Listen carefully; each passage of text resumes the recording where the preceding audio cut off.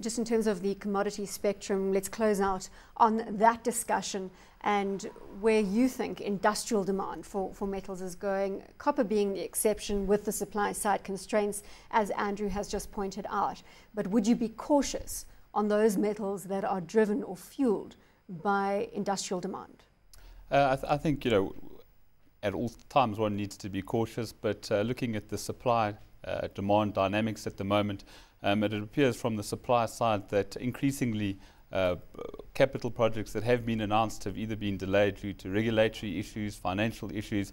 So across the commodity spectrum, there seems to be some sort of delay in a lot of production coming to the market. If one looks at iron ore, probably about 2 years ago, there was a large concern that a wall of iron ore was going to hit markets.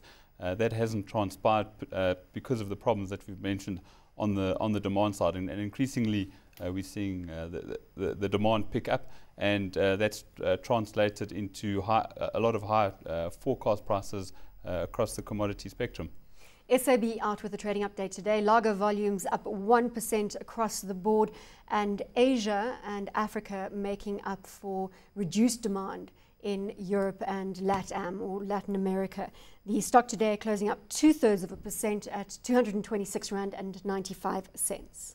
Yeah, I think that trading update probably reflects the current trading conditions globally at the moment, that consumers are under pressure, that the dollar for purchasing things is under pressure. In terms of the update itself, spectacular growth out of Africa and Asia, but unfortunately it makes up a fairly small component of their overall earnings. Probably North America about 25%, Latin America about 20%, Europe pretty much the same, and those were the key areas where they were under pressure, with demand falling off fairly dramatically. But I think a net 1% overall growth in organic lager volumes is pretty good under the circumstances.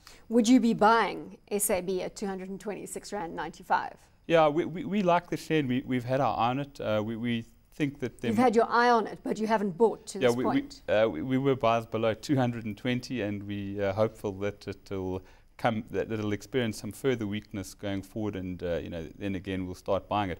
But I think one factor that the company does have in its favour is that it reports in dollars, and obviously earnings translated from non-dollar related denominated earnings is going to translate into higher dollar earnings. So I think we could see the company outperforming earnings expectations. So categorically, if you see further weakness in SAB, would you pick up below 220? Yeah, absolutely. I can quote you on that going forward. You can quote me.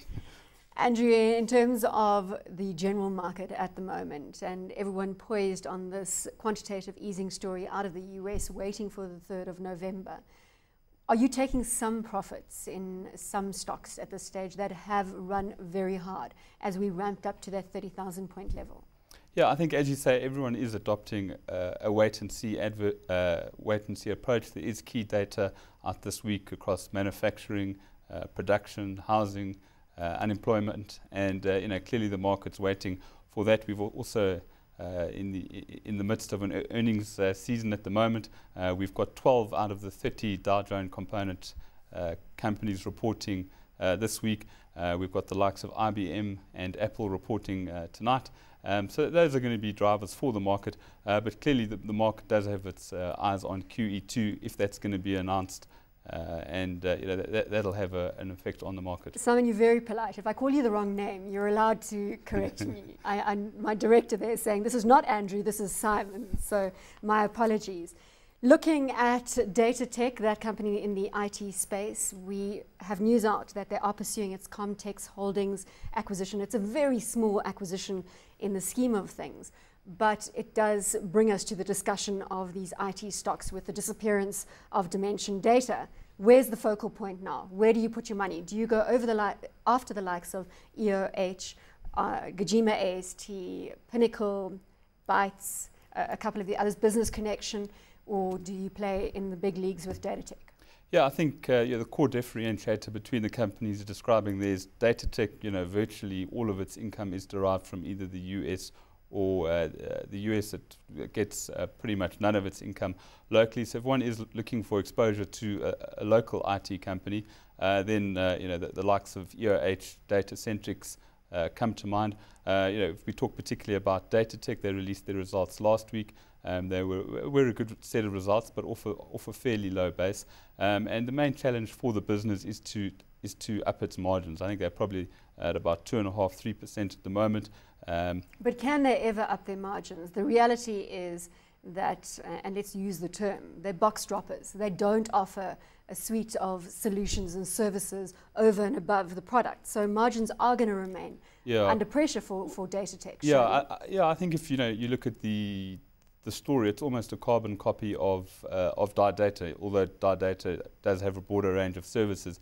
In that, a couple of years ago, Data's margins weren't earning any margin. In fact, very low margin business. And slowly but surely, management set in place a strategic plan to achieve margins of 5%, and it took them 3 or 4 years.